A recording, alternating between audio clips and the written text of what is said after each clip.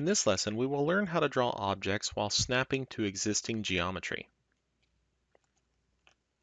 To snap to existing geometry, we are going to enable the Running Object Snap mode, or Running OSnaps. The OSnap button is located in the status bar. I can select the button to turn it on. However, even though it's on, I really have no idea which specific object snaps are on. So I must click the drop-down arrow next to it to see the full menu. Any object snaps that are enabled will have a check mark next to them. If I wish to add any other ones, I can simply select them in the list and they will be enabled. When working with running object snaps, it's important to find the balance between having the object snaps you need, but not too many that it causes conflict in your drawings. To close the object snap menu, you can either click in the drawing screen or you can click the drop-down arrow located next to the button. I will begin the line command.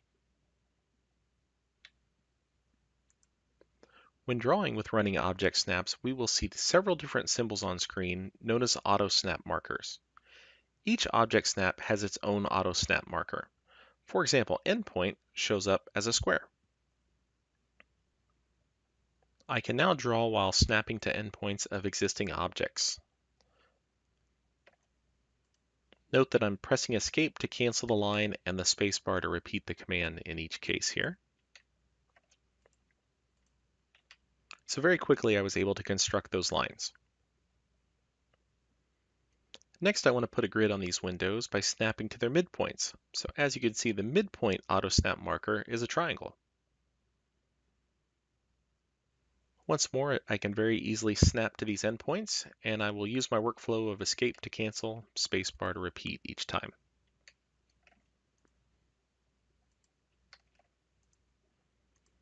And escape to cancel again. You may remember that I turned on center object snaps as well as quadrant object snaps. I want to finish this top window by drawing to its quadrants. As you can see, the auto snap marker for quadrants is a diamond. Once more, I'll escape and spacebar to repeat to start the command again, and then escape to cancel. Next, we'll take a closer look at the center object snap. I have some existing circles and I want to construct some new circles at the same center points. I begin by starting the circle command. And as you can see, the object snap marker for center is a circle. So I'll select the center of this circle and specify a diameter value, in this case 4. I'm going to repeat the process on the right side. Spacebar to repeat the command. I'll select the center and then I will press enter to draw a circle of the same size. Notice that as I'm drawing the circle, these quadrant snaps kind of get in the way. If I don't have a need for the quadrant snap, it's probably best to go turn it off so I can find my center easier. At this point, it's important to note that modifying object snaps is what we call a transparent command. This means we're able to do it without canceling the existing command. I've already begun the circle command, but I'm not going to cancel out of it. I can simply just come down, select the drop down next to OSnap, and turn off the snap that I do not want. Be careful though, I don't want to press escape here because that would cancel the circle command. Instead, I will just click the drop down next to the OSnap button and return to the drawing. So once more, I'm going to snap to the center of this particular circle and specify a diameter value, in this case 6. Next, I want to construct some tangent lines. So I'm going to adjust my OSnap settings and add tangent to the list.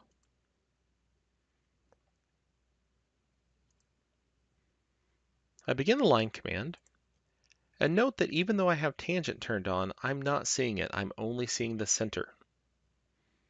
Therefore, I will need to modify my OSnap list and turn center off.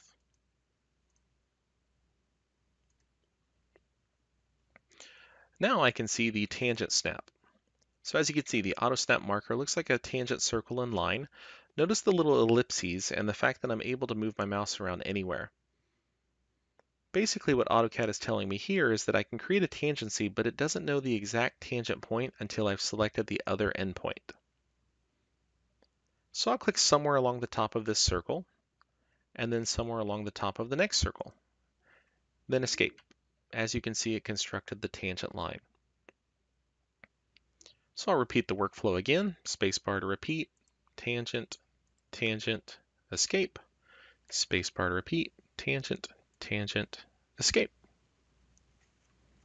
Next, we will take a look at two other object snaps, node and perpendicular. In this particular drawing, we've got some points that were constructed to help us locate a skylight. To snap to points, I will need to enable the node snap. Additionally, I want to draw from that point perpendicular to the roof, so I will select the perpendicular snap as well. While it might not be totally necessary, I will remove the other object snaps just to make sure it works exactly the way that I want. I begin the line command, and as you can see, here is my symbol for the node snap. After selecting that, I can come to the line, and now you can see the perpendicular snap. It looks like the right angle symbol. So I'll escape from there, and then just start my line command again, connect my points, and once again draw perpendicular to the roof here.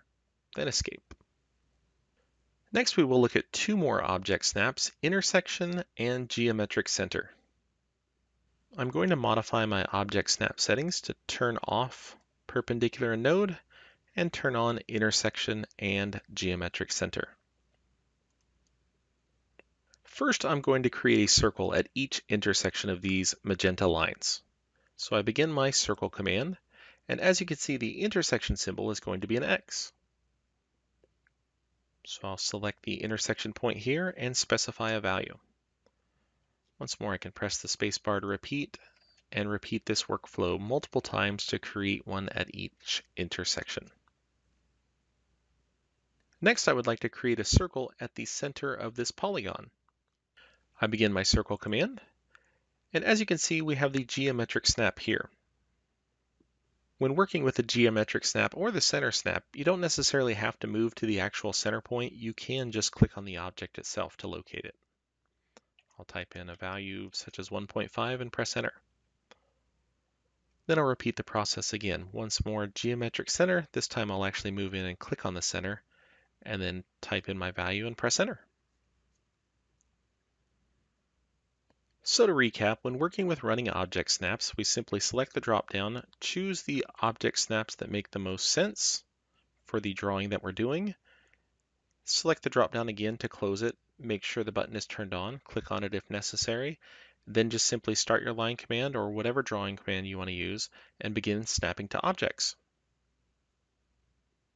That concludes this look at drawing with running object snaps in AutoCAD.